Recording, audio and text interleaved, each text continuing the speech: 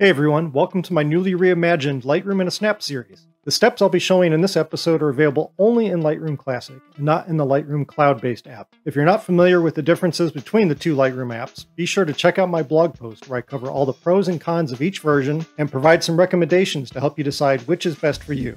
Moving along, if you've watched any of my previous Lightroom Classic tutorials, you may have noticed that my panels in the Develop module are in a different order than yours. Lightroom Classic gives you full control over the order of these panels. You can even remove panels that you don't use. Now, I've reset them to the default order here, but to set them up with a custom order, simply right-click on any of the panel headers and click Customize Develop Panel. A new window will open where you can click and drag each panel to change the order. To hide a panel completely, not something I recommend, but hey, you do you, simply uncheck the box to its right.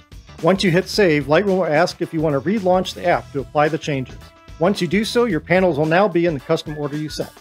I prefer to have my panel set up to match my personal workflow.